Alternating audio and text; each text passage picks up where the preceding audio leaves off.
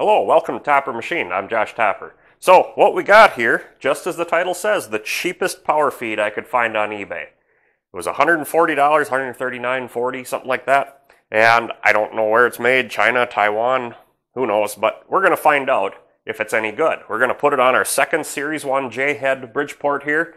This is my second machine. My other one's got the servo power feed and the digital readout on it, and later on this year we'll probably add a digital readout to this machine also.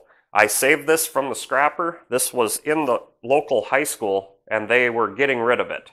It's a very tight machine, very good yet. Had a little issues here and there from the kids, but things that were all fixable. So let's get this bad boy unboxed and find out what we have.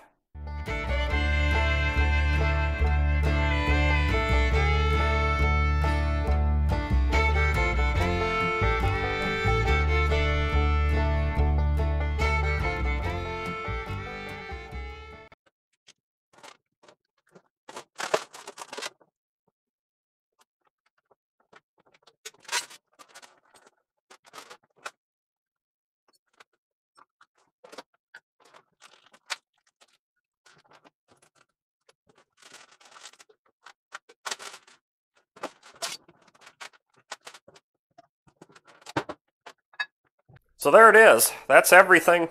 And the instructions are, in some language and ours, English. So we should be able to figure this out pretty easy. And I'm sure I have the servo power feed instructions somewhere that should correlate. And this is a Vevor brand. I've bought a few things. I got a curtain door that's a Vevor brand, and that seems to be really well. Works good. So let's start tearing the Bridgeport apart and get this thing on here and see how it works.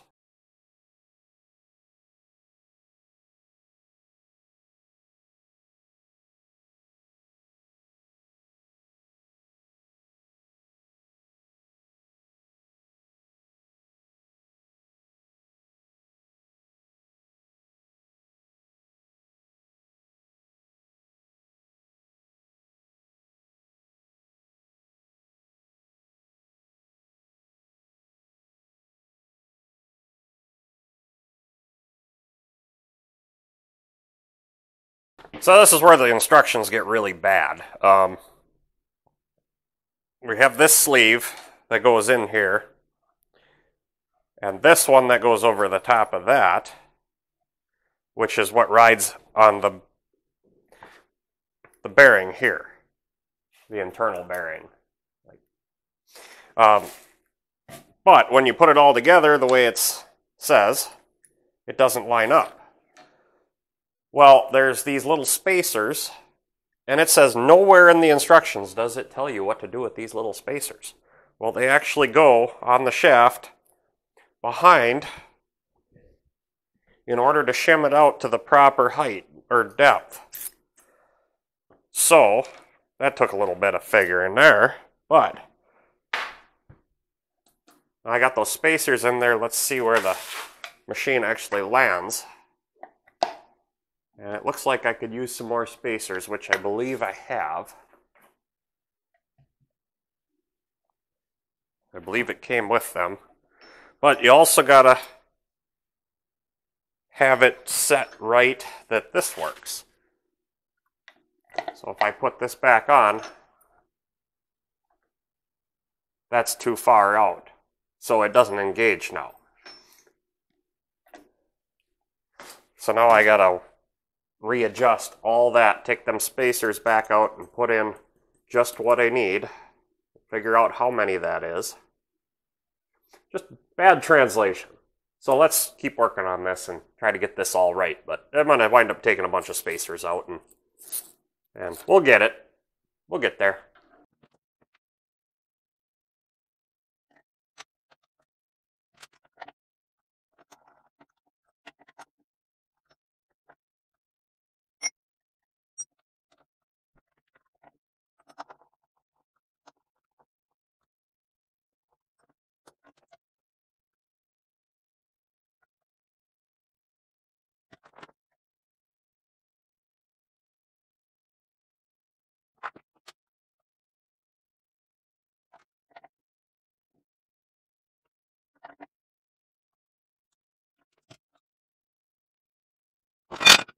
Alright, so I got it figured out. This spacer that goes on the shaft here and up against the lead screw is too long, so that when you slide their bearing race over it, that's supposed to, be fairly free, it sticks out too far. So what I'm going to do is I'm going to cut this off and use this as the spacer behind this one for the lead screw. And that'll bring it out to the proper height, and then I can use little shims to get the rest of the way. So I'm going to go cut that off. I'll be right back and we'll get this thing together.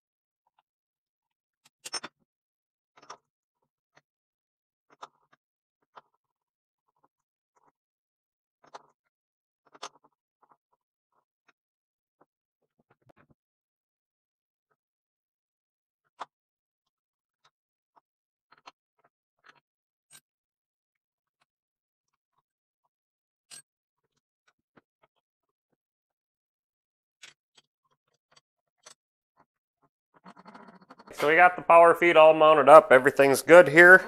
It cranks. When you engage it, it's connected to the drive. So that's all good. Now we got the stop brackets and all that to put on. And I'll get the bag off of it. And that gets bolted here where these two are. And then there's these little slide stops that go on there. So let's get this all mounted up.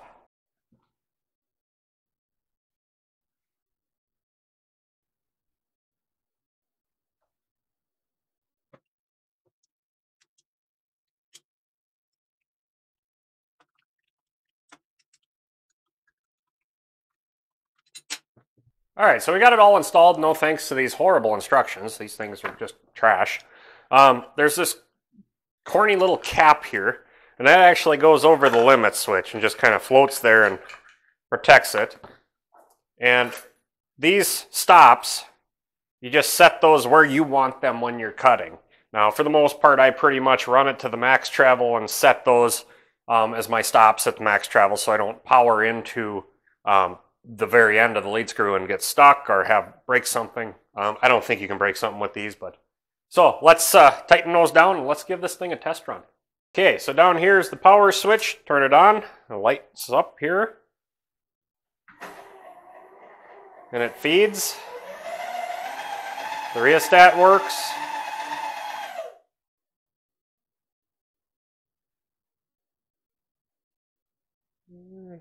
You can get it down quite a ways. Not as good as my servo, but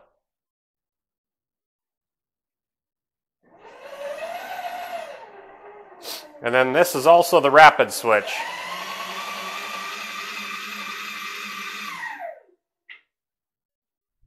Well, it looks like this is going to work pretty well. Like I said, this is my backup mill, and I seen there was a bend in the lead screw. I'll probably wind up replacing the lead screw. This originally had the Bridgeport power feed on it, and I had shortened this back in the day when I got it, back when I didn't have money to spend on tooling and upgrades and things like that. So I just put it together the best I could at the time and trying not to spend money. Now I'll probably spend a little more money on it and fix those few things that are still bad with it, but it's going to work for the job at hand. Now, many of you have seen my videos and know that I've got lighting issues and there's all kinds of issues. A lot of that is the cameras. I've been having numerous problems with my cameras and I'm on the search for a new camera.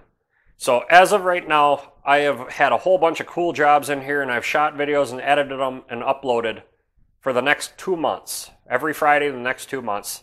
This is the last video I am going to shoot with these crappy cameras. I am looking for a new camera that's going to pick up the light in here better because there's plenty of light in here. But the camera's having a problem with that and I have to fix it in editing and I'm getting just bad picture sometimes too. So I'm working on that. That's coming. So stay tuned, it's gonna get better, I promise. And with that, get out in your shop and get it done right the first time.